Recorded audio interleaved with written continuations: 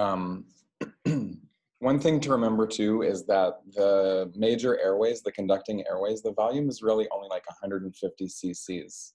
So it doesn't take that much blood to essentially fill that up and cause asphyxiation and arrest. So you have to be very mindful, even if somebody is technically like non-massive hemoptysis, if they have totally normal vital signs and they're just coughing up like a little bit of blood with each cough, they might at that point look like they have non-massive hemoptysis, but then rapidly deteriorate. And so the biggest thing is to use your judgment and make sure you're incorporating a lot of frequent reassessments of the patient. Okay. So there's a really broad differential for hemoptysis. Really one of the biggest things to differentiate this from is actually upper GI bleeding and epistaxis. So you have to make sure that you ask all the right questions and do everything on your physical exam to differentiate those things. Once you have narrowed it down to hemoptysis, then there's still a broad differential. Over the whole world, the most common cause is actually tuberculosis. But here, it's not really tuberculosis. So there's cardiovascular causes like congestive heart failure, mitral stenosis, pulmonary hypertension, and an AV malformation. There's other infectious causes beyond just tuberculosis. So you have to think about bronchitis or pneumonia, a pulmonary abscess, parasitic infections, and fungal infections. You have to think about structural and pulmonary causes. So that would be something like hypersensitivity pneumonitis or PE with a lung infarction, or bronchiectasis, which is sort of like a degeneration of the cartilage in chronic inflammatory conditions. You also have to think about neoplastic causes of hemoptysis. So really, besides tuberculosis, the biggest three causes of massive hemoptysis are bronchiectasis, lung cancer, and fungal infections. If a patient has lung cancer, it's really only 3% of those people get massive hemoptysis. And if they do, they're probably going to have a sentinel bleed before then. So hopefully it would be caught and taken care of before they get to that point. Okay, so even beyond that, there's rheumatologic causes of hemoptysis. So you have to think about like Goodpasture syndrome, check the kidney function, maybe they have lupus. There's traumatic causes like a ruptured bronchus or pulmonary contusion. There's iatrogenic causes, so any complication of any procedure like a biopsy or a chest tube, as well as tracheoinnominate fistulas from a patient with a trach. And then you have to think about other miscellaneous causes like cocaine, and actually endometriosis can give you hemoptysis if it goes with the menstrual cycle. But one of the biggest things is that even once you go through this whole differential, it still can be like 30% of people that have like a cryptogenic cause of hemoptysis. And so we don't always know. And to be honest, I'm not sure that that really matters. If you think that somebody is having massive hemoptysis, it's not necessarily going to change your initial management of that patient. So what do we actually do? First of all, if you have a patient who is technically like non-massive hemoptysis, they look totally stable, you're probably going to start with like a chest x-ray, you might do an infectious workup, you might do a malignancy workup. But if they're okay, chances are they can go home and just follow up with their primary doctor. If somebody has massive hemoptysis, this is very different because a lot of these patients wind up in the intensive care unit. The biggest thing, remember, it's only 150 cc's of blood that can really fill up the airways. And so you want to focus on the airway essentially as soon as possible. So while somebody else is setting up the 2 large bore IVs and putting them on a monitor and getting blood, you should be setting up your airway kit. Along with this, I would include a crite kit just because these can be really difficult airways. If you see any respiratory distress or any impending airway obstruction, you should be intubating as soon as possible. And particularly for these patients, you want to use a very large endotracheal tube, like an 8 or an 8.5, because sometimes they wind up putting a bronchoscopy tube or something else through it. So it's important that the diameter can actually fit those things. Another thing to pay attention to is seeing if you can localize the bleeding. So if you know, for example, that somebody has lung cancer and they have a tumor, like a very large tumor in the left lung, they come in with massive hemoptysis, chances are maybe that's coming from the left lung. And so your goal, if the left lung is filling up with blood, you have to protect the right one. That's the empty one that has the clean airway. So if you think it's coming from the left, you can put the patient actually on their left lateral decubitus position to keep all that blood sort of like dependent and protect the functional lung as much as possible. Sometimes it's difficult to localize. It can be seen on a chest x-ray sometimes, but it's not really that sensitive. If you think it's coming from both, you can try Trendelenburg, but really this is sort of like a last-ditch effort.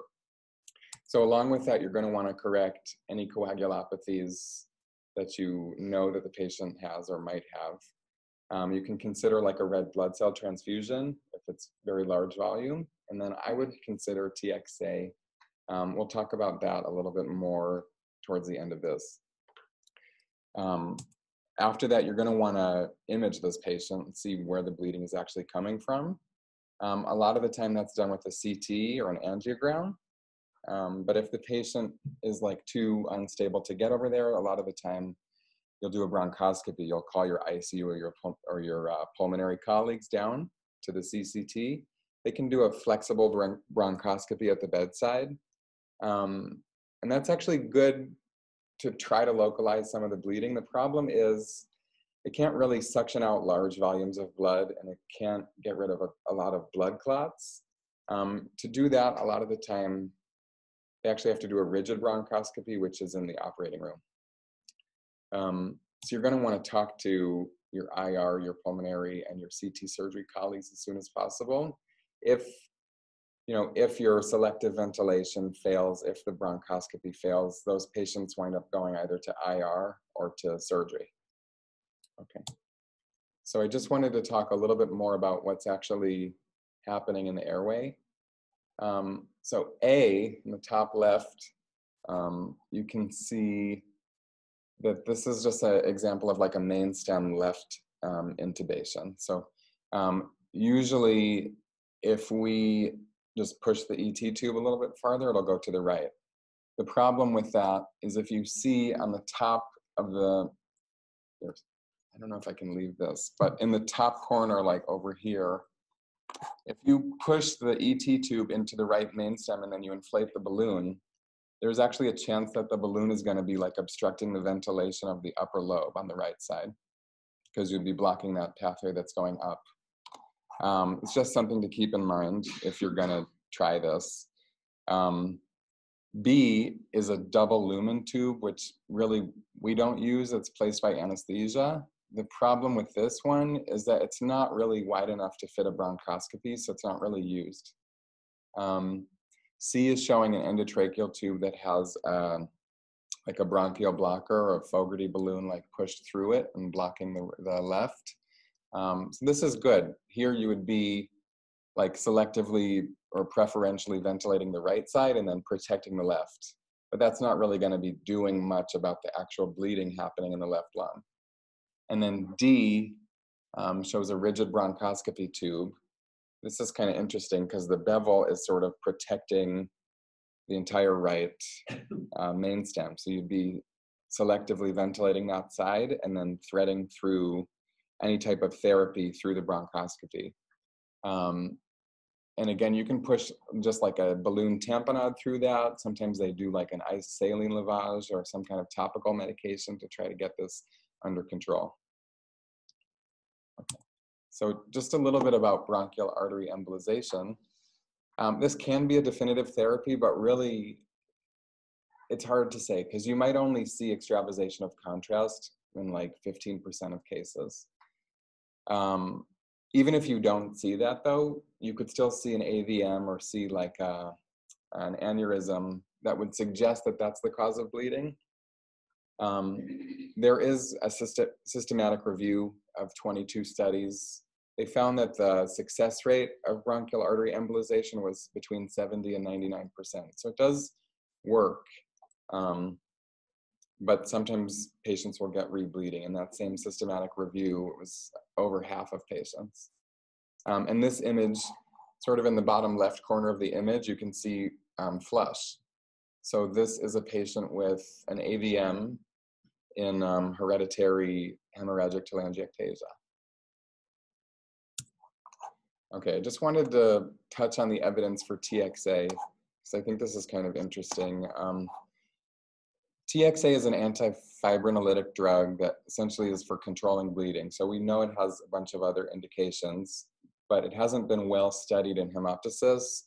Partially that's because it's rare, and partially it's because unstable patients with hemoptysis, you're probably going to do what you know, do something more immediate instead of trying something new.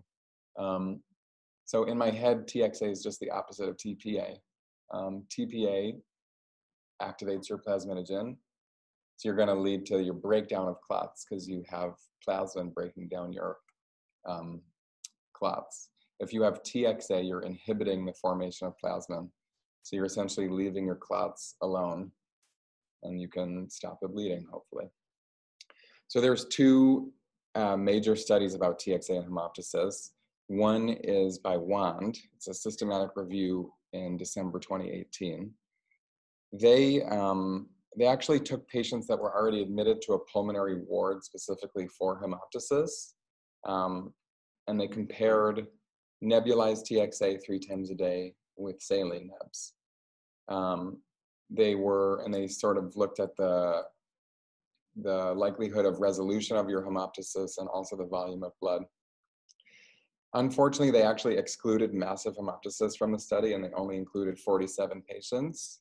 But they did see that the resolution of hemoptysis was 96% if they got the TXA, and that was compared to just half in the saline nebs, and that was statistically significant. There were no other statistically significant differences in mortality or in the 30-day rebleeding, although the TXA group did have less, just didn't make it to statistical significance. So this study, it's small, and I'm not really sure about nebulized TXA. Because one of the things, especially in these patients, is if the airway is the biggest problem, I wouldn't want to necessarily put something over their face that's going to prevent you from doing something more definitive for the airway. There's one other study by Bellum, that's from 2016, and they actually, they compared IV TXA with IV normal saline for hemoptysis. So again, they excluded massive. They just did anybody who had less than 600 cc's of bleeding in 24 hours. This one only had 66 patients, but they did see a statistically significant decrease in mortality, actually, and in the frequency of hemoptysis. So overall, I'm not sure that that should push us sort of in the direction of giving everybody TXA. I think if you're going to do it, if you're that concerned, I would probably start with IV, just because the nebulized, I wouldn't want you to delay the airway management just to try nebulized TXA. So just overall, remember that massive hemoptysis is not like a set in stone definition. It's something that you have to reassess constantly, and it's something that's up to you. It has a broad differential. I would think about TB, bronchiectasis, lung cancer. If you don't have those, then think about maybe a PE or an AVM or something else. Again, focus on the airway. Try to keep that bleeding lung down and protect the one that's not bleeding as much as possible. Make sure you talk to all your colleagues as soon as possible. And then if you think it's really that bad, you can consider IV TXA as soon as possible. That's it. Thank you. That's very good, really good. Thank you. I just want to emphasize something that you did say there, is then I've had a few of these load the boat. It really is very frightening when you see this, and you want to get as much help as possible, you know, and cage everybody's stat, anesthesia, pulmonary surgery, thoracic surgery if you have it. But it is, I've had a couple bleed out on me, you know, drowning in their own blood. They usually don't bleed. hypovolemic because they drain in your blood, and it's very, very frightening. Do you know how much they use to nebulize TXA? Yeah, so the question was, how much did they use to nebulize TXA for the people at home? They used 500 milligrams. They used 500 milligrams and 5 cc's 3 times a day, and just compared it to saline nebs. So the other patients you have to worry about are the patients on anticoagulants. So dialysis patients on their own anticoagulants, DDAVP, aspirin, DDAVP, the DOACs, and warfarin, K-Centro, if we had it, remember the reversal agents. Yep. So if a patient even has a little hemoptysis on a oral anticoagulant, then I think you should observe them quite a while, maybe even a bit. Okay, thank you. Oh. So in the chat, Tahir says, in lower GI bleed, we get CTAs for localization. Do you know if you've come across any source advocating for a CTA versus CT with contrast? So to be honest, I didn't. What I was reading actually said CT with contrast, but I think it depends on your sort of clinical judgment as well, and your colleagues. Example, if you know like a patient has hereditary hemorrhagic telangiectasia, they're probably going to need like an angiogram. They also might go to IR. So I would defer some of that to the ICU and to CT surgery and to IR.